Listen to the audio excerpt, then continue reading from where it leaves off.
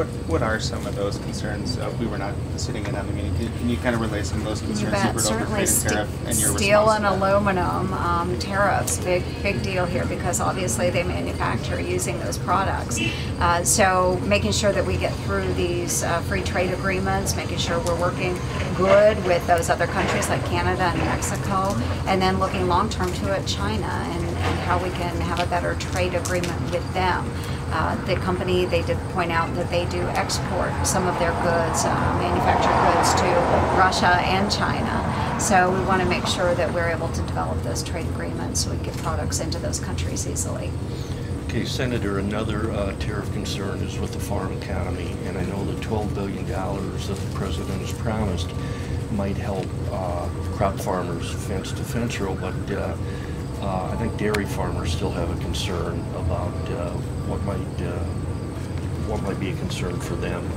What do you have to say about that? Well, I think both with dairy farmers and row crop farmers that this is a really bad situation to be in, and I don't know that $12 billion will actually do a whole heck of a lot. I haven't seen the formula on how that's going to be broken out. Obviously, you said dairy is experiencing, a little bit of concern there. And what I've heard from farmers is they don't want aid, they want trade. So let's focus on opening up markets rather than focusing on a way just to subsidize farmers. It's not what the farmers are asking for.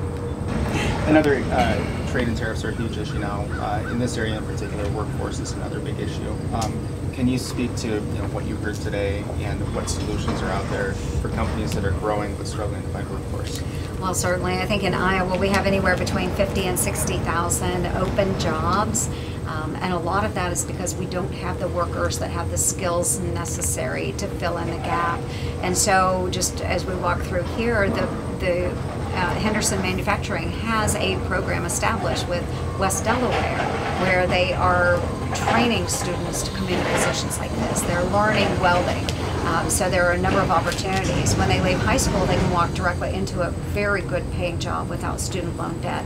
So I think that's a great selling point. Focusing a lot on the governor's apprenticeship initiatives is really important, and being career ready coming out of high school is very important as well.